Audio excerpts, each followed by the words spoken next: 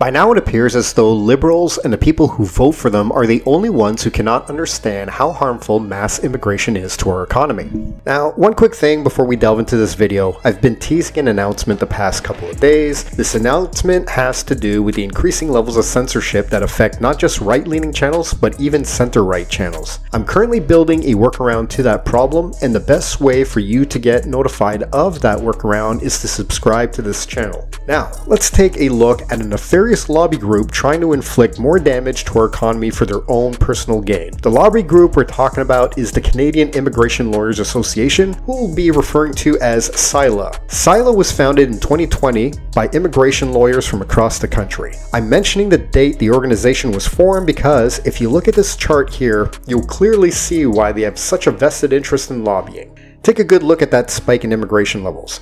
Notice how the rate of immigrants literally doubled within a year of the group's inception? You can bet a good deal of that increase has to do with the several meetings CILA has with Marc Miller each year. It's also worth reminding you that prior to his current role as a Liberal MP, Marc Miller was himself a lawyer. Now, if CILA had their way, that dystopian vision of the future Chrystia Freeland painted to sell her capital gains tax would no doubt become a reality. CILA's proposals would effectively amputate what remains of the safeguards for an effective and beneficial immigration program. So what exactly are the proposals that would be so detrimental? First, they recommend that the government repeal a key rule concerning medical inadmissibility. Even before we hear what this proposed measure is, the fact that they have to do with health is already a bad sign.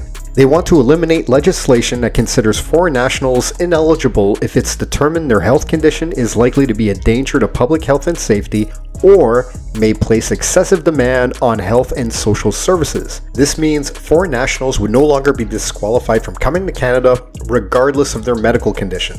We are in the midst of a crippling healthcare crisis. We do not have enough medical personnel to take care of the existing population. We even have people with severe injuries sitting in emergency waiting rooms for hours. And here is CILA proposing that we remove a fail-safe that would protect what little there's left of our healthcare system. They also want to do away with financial qualification.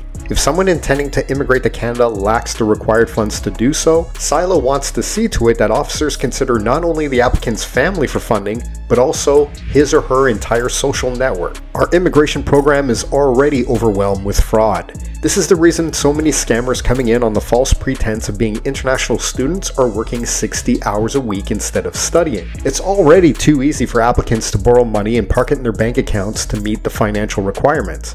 Now just imagine how insane our immigration levels would get if all an applicant needed was a letter from the local sports team they play for saying they'd act as a guarantor. It's just too easy. Now this next one is really going to boil your blood when you hear it. Because if it did come into play, not only would it saturate our infrastructure like all of CILA's other proposals, it would also remove all ethical standards we expect from Canadians. Here it is. CILA wants to lower penalties for misrepresentation. Anyone found guilty of falsifying information on their application faces a minimum 5-year ban from reapplying. CILA wants that reduced to 1 year. What's worrisome is that Marc Miller has already demonstrated his openness to continually moving the goalposts further apart. At the time this video is being made, the Liberals still have 16 months left on their clock. That's enough time to enact policies which will have an irreparable effect on Canada. If you find this concerning, be sure to bring it to your MP's attention and tell them you want to see them do their part to block these measures proposed by CILA. Thank you very much for watching, and please do consider subscribing.